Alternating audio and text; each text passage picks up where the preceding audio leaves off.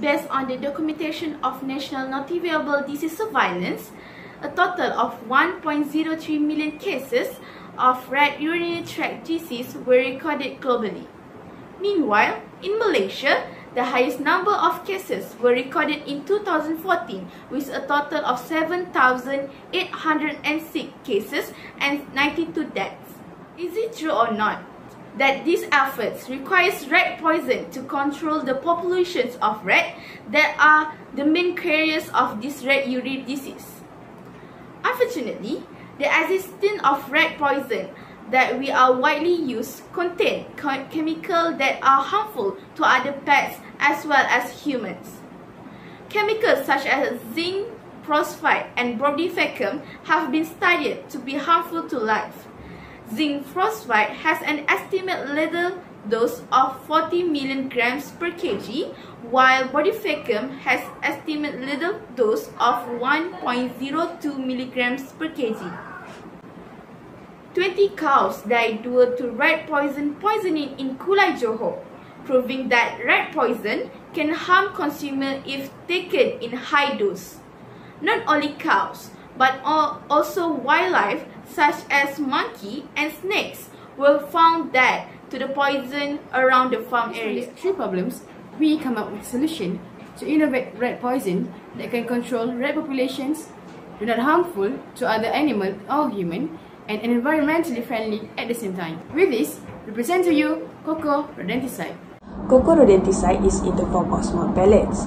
This product is placed on the rat's pathway, close to its nest or feeding area.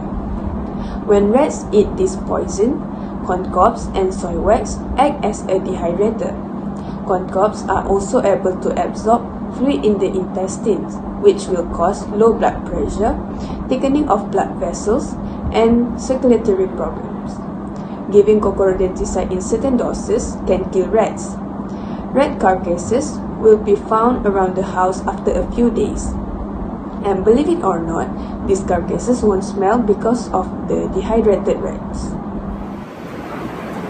From our observation, we decided to reduce the size of the bottle, yet the amount of Coco Rodenticide pellet found in the bottle is still at standard rates. Coco Rodenticide is sold at the price of 4 ringgit, as the profit rate is taken as much as 100% of the cost expenses. Moving on to commercialization potential, our product offers some advantage. First, rat population and the smell of rat carcass can be controlled. Next, area cleanliness and consumer health are guaranteed. Besides that, our product is environmentally friendly because we use agricultural waste that adds value to agricultural waste, such as corn cobs, which is easy to dispose of. Other than that, no other pollution will be created. As you know, we are not the first person to produce this organic rat poison. Stick to the statement, nothing is perfect. Our product also has some drawbacks, such as our product takes quite a long time, mostly 5 to 7 days to show its effects. Next, its function is slightly affected if exposed to water or moist areas, as it can cause fungal growth on the poison. Lastly, as you know, organic rat poison is less popular in Malaysia.